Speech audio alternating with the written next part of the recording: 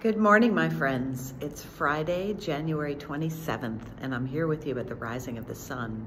I am in Beaufort, North Carolina, speaking on my book, and it is a beautiful sight from my hotel room this morning. The sun is just beginning to rise over in the distance over here.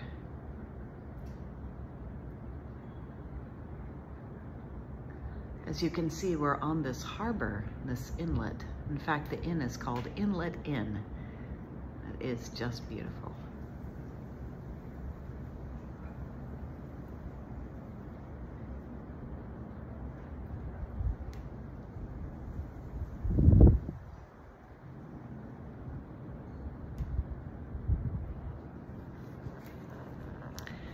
We continue this morning in Paul's letter to the Galatians, chapter 3.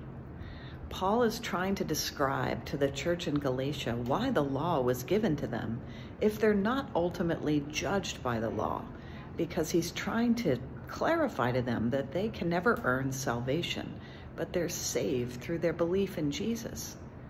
Why then did the law come, Paul asks? It came as a measuring tool to show us how we fall short, how we sin. It seems a little bit cruel, doesn't it, that God would give us this measuring stick, but at the same time, we need to understand the paradox, which is the juxtaposition between the fact that we're beloved and we also fail. We need to understand the fact that we are not God, that we're limited creatures who can't always do what's right, even when we desire to, but who need God's help and God's grace. The law shows us how we are human, how we fall short, how we can never get it quite right. And in doing so, it fills us with grace and with a gift. Humility is a gift. It's not about not liking yourself. It's not about berating yourself or criticizing yourself. Humility is the acknowledgement of the fact that we're good at certain things, but not good at others, that we're limited, that we can't control everything or fix everything or accomplish everything. Humility comes from the word humus, which comes from the word earth. We're made of the earth. We're temporal creatures, limited, beautiful, like the creation, but we can't be God. And we can't control everything or fix everything or accomplish everything. So the law is a gift because it shows us who we are.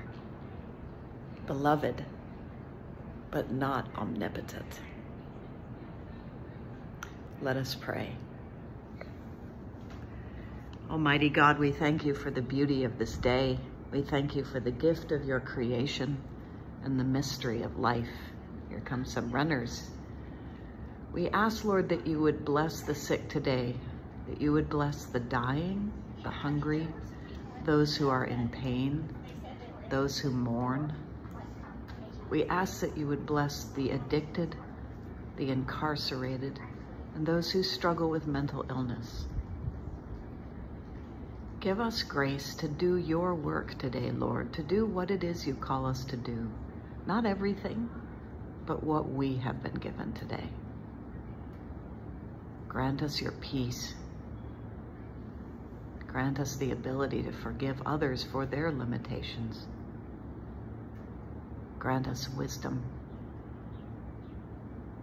Grant us the ability to cherish this beautiful planet and to awaken to our use of its resources.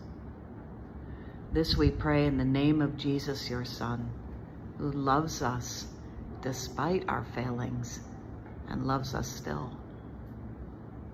Amen. God bless you. Have a great day.